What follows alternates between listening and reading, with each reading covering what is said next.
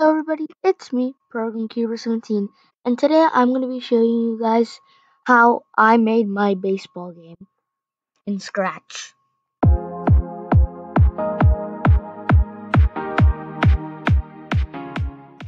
So now I'm going to show you guys my final product, and after that I have a special second part that I made, and after I show you guys that, I'm going to be showing you guys how I programmed my Scratch video.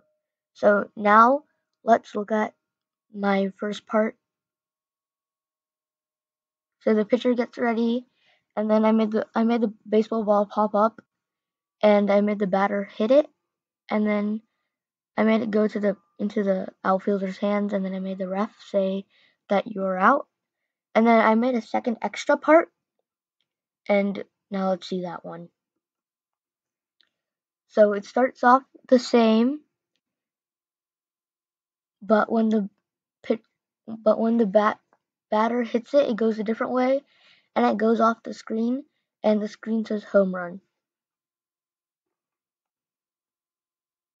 Okay, so now I'm going to be showing you guys how I programmed my baseball to move.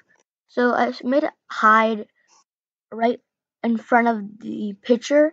So when it's hiding there, I make it go to like the spot where it's supposed to be, where it's in the pitcher. Then I make it wait 4 seconds, and then it shows it. And then because I want it to go smooth, took the glide and I made it glide into the area where the um batter's bat comes out, and then I made it wait 1 second so the batter hits it and then like goes on to its next page, and then I make it glide into the outfielder's hands. Then I make it hide, and then for the second part I do the same exact thing, but I make it glide to a different position in the thing, and then I make it hide again. So now let's look at the batter. And in the batter was pretty simple. Like just like I showed you guys how to switch costumes, that's technically what I just did right here, but just made the waits seconds a little bit more than how I showed you it. And so I did that same thing for both of them.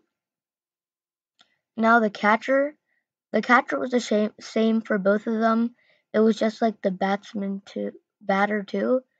So that looked the same. The pitcher was the exact same, like how I showed you guys how to switch costumes. Outfielder, I just changed the wait times a little bit more, and the switch costumes was the only part for that. The referee for this one, the first part and the second part were a little bit different only. So like the beginning part of it, I just did like the normal stuff, and then the end I said like I made it say that you're out when it went to the outfielder's hands. And for the second part, because it didn't go into the outfielder's hands and the batter wasn't out, I didn't make him say anything in the end. And then the home run